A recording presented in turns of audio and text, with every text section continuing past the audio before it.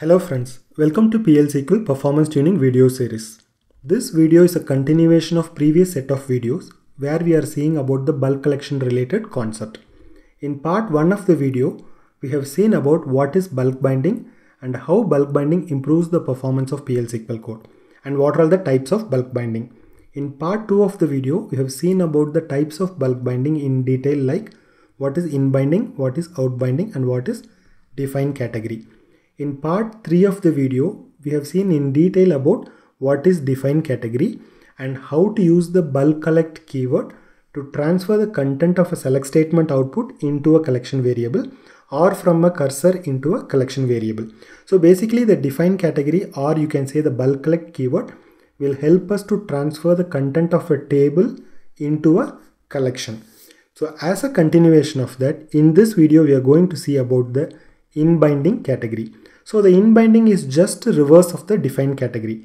The defined category will help us to load the information from a table into a collection variable, whereas the in-binding will transfer the content from a collection variable into a table. That is, we are going to read all the information from the collection and then we are just going to insert into a table.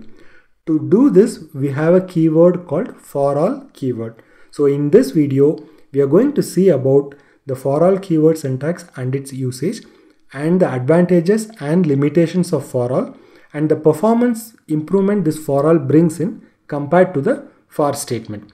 Let us start with the Forall keyword. So here is the snippet from Oracle documentation.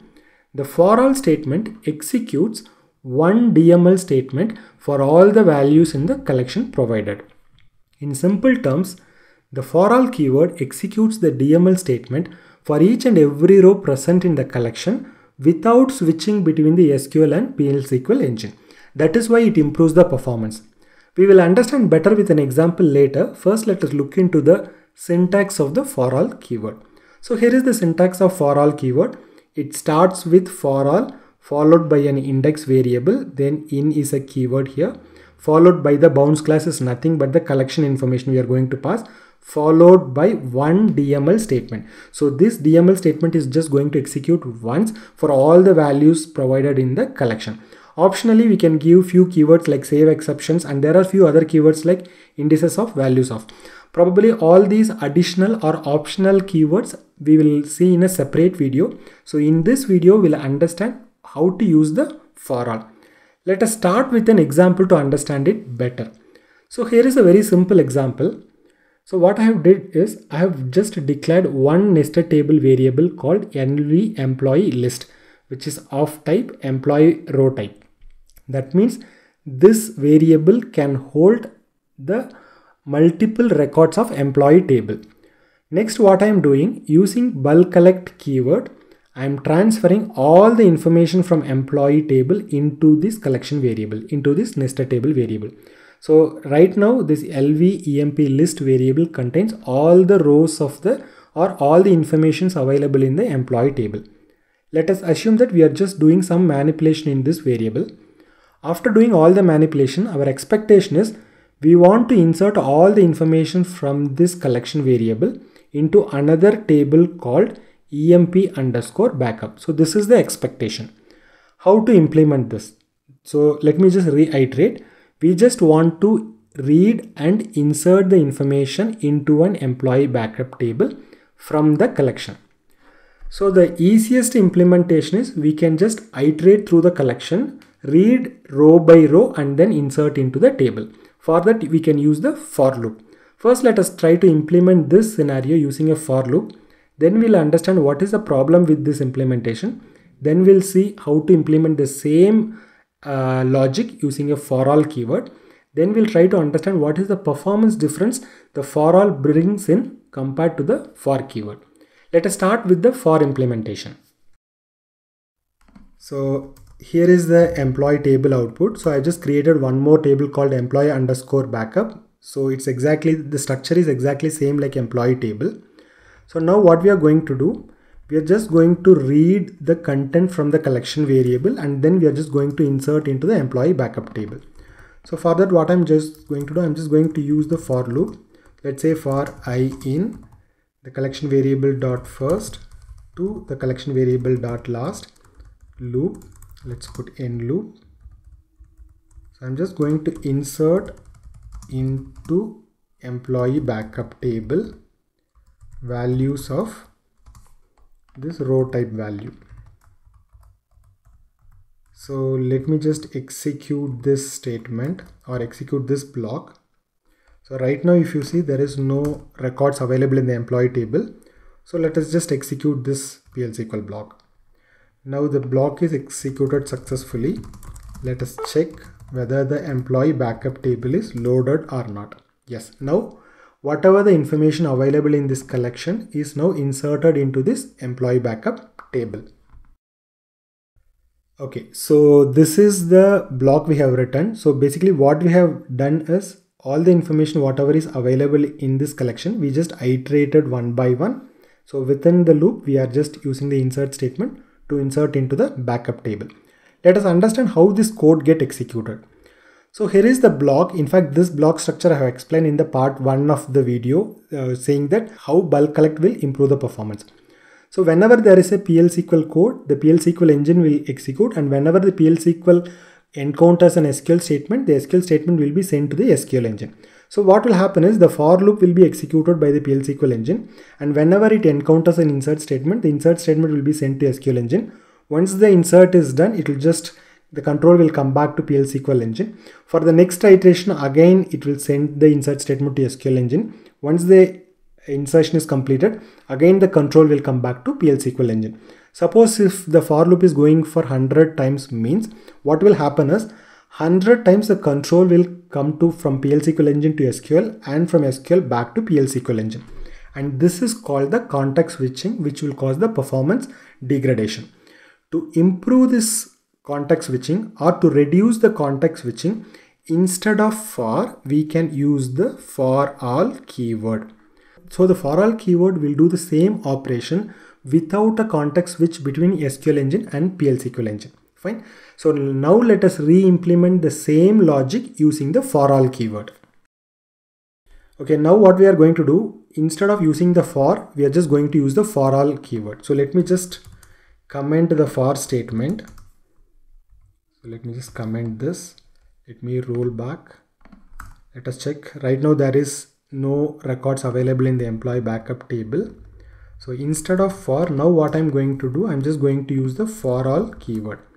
Okay, one key thing is that the for all keyword should not have the loop and end loop, and the for all should be followed by one single DML statement only. No other statements are allowed. We will not be able to put any other conditional statement, nothing. For all should be followed by one single statement. That's it. Okay, so here is the for all statement. Let us now re-execute the block. Because anyway we have commented the for section, I just included the for all block here. Let me just re-execute it. Right now the employee backup table is empty. So I'm just re-executing it. Block got executed successfully. Let us check the employee backup table. Now you can see all the informations are loaded into the employee backup table. Fine. In fact, this is the block structure we have just now written. So instead of for loop, now we are using the for all. So the advantage of using for all is that the context switch between the SQL and PLSQL engine would have reduced. Thereby it improves the performance. First, now let us see the advantage and limitation of for all. Then I will show you the performance difference this for all brings in. Okay, so in this slide, I'm just going to give you the key advantage and limitations. There are few other limitations that I didn't mention here. Probably we will see about the for all versus for in a separate video. Okay, let's start with the advantages. So obviously the for all will reduce the context switch between the SQL and PLSQL engine and improves the performance of insert statement. So it helps us to effectively transfer the data from a collection into a table. So let us see the key limitations of for all. See, the very first limitation is the for all must be followed by only one single DML statement. No other DML statements are allowed. So we will not be able to use any other conditional statements or any other statements. And you will not be able to refer the collection values row by row. You will be able to use the collection as a whole, but not the individual rows of the collection. So these are the key limitations of the for all statement. Now let us see the performance improvement this for all keyword brings in.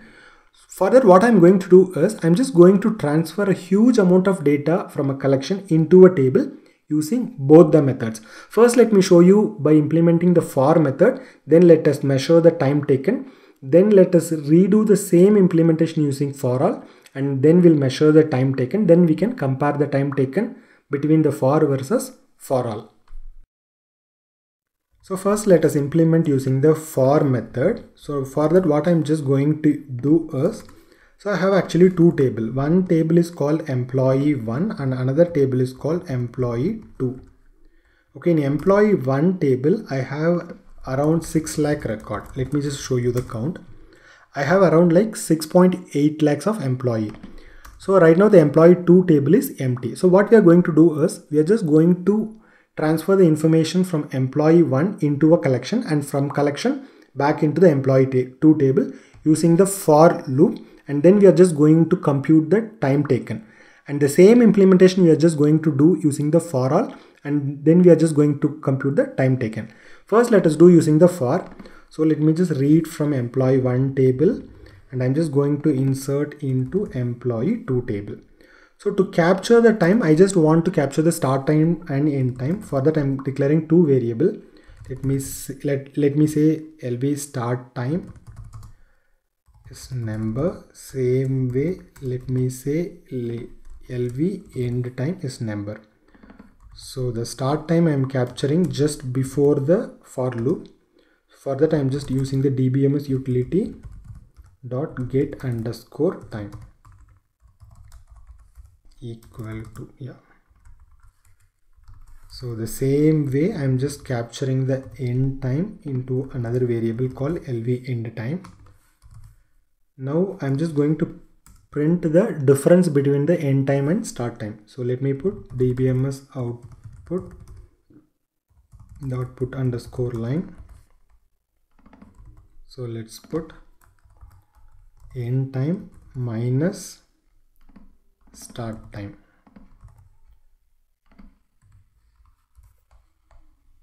So let me give a meaningful detail like time taken by for loop equal to.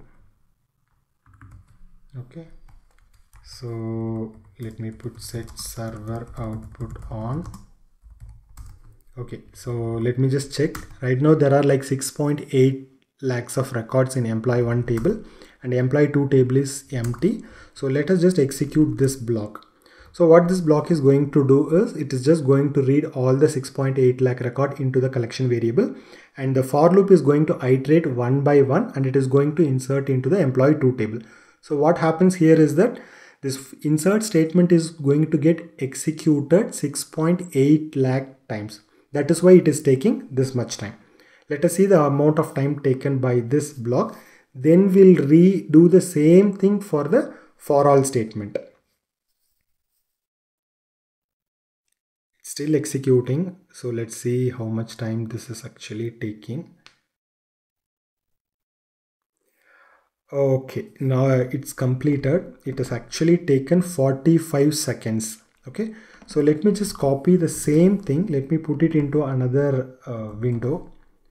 Let us just modify the same thing for all here. So let me just roll back it.